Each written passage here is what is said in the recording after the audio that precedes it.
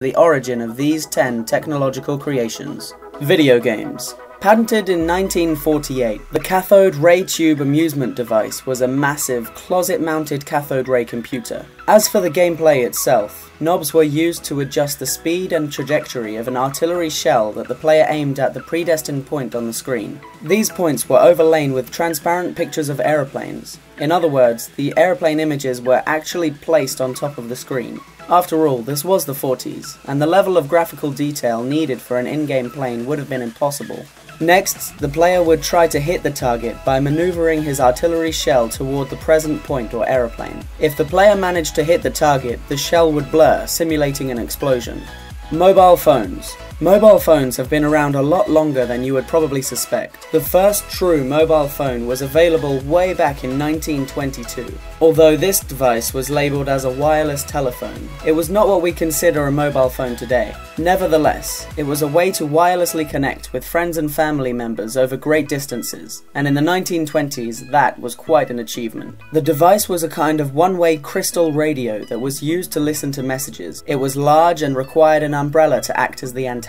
However, it didn't need a power source since the antenna provided the energy. Old advertisements for the phone appealed to women who wanted to call their husbands wherever they were at the moment. Of course, that also meant hubby had to carry the bulky radio and constantly listen for the phone call. Given all that, it's not surprising this particular device never caught on.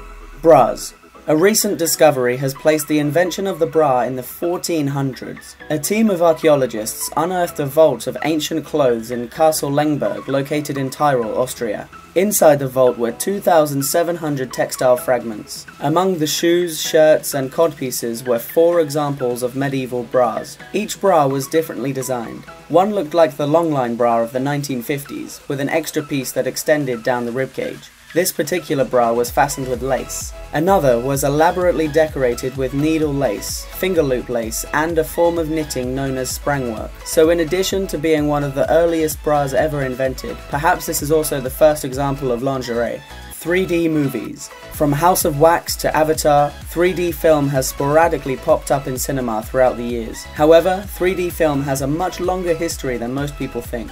It is commonly thought that the first 3D boom was in the 1950s, which many hold as the golden age of 3D movies. But even before that, 3D movies were already showing up all across the US. In 1936, the 3D film Audioscopics earned an Academy Award for Best Short Subject. The film used the red cyan color scheme that most are familiar with. These colors are preferred because they leave fewer ghost images than others. But even in 1936, this was by no means the first time audiences have watched films in 3D. The first commercially released 3D film was The Power of Love. The film hit theaters in 1922, and it was the first movie to make use of anaglyph glasses, along with the red cyan color scheme. Although the original print of the film is so faded that it can barely be seen, work has been done to restore it, and what researchers have been able to recover has proved quite realistic. 3D printing. In recent years, 3D printing has opened up many possibilities in a wide variety of industries, from the medical field to space exploration. But despite its popularity, most people don't know that 3D printing has actually been around for over 30 years. In 1981, a Japanese-based research institute published an account of the first functional prototype of a 3D printer. The system used photopolymers to create a solid, printed model that was built in cross-sectional layers. Only 3 years later, Charles Hall invented stereolithography, a process which lets designers use digital data to create 3D models. By hitting them with a laser, the system would produce solid pieces of plastic. Although the system could produce 3D models, its full potential wasn't yet realized, and it was mainly valued by designers wishing to save time when creating prototypes. If you enjoyed this video, be sure to subscribe to our channel for more Top Truths content. In the meantime, feel free to take a look at our other videos here.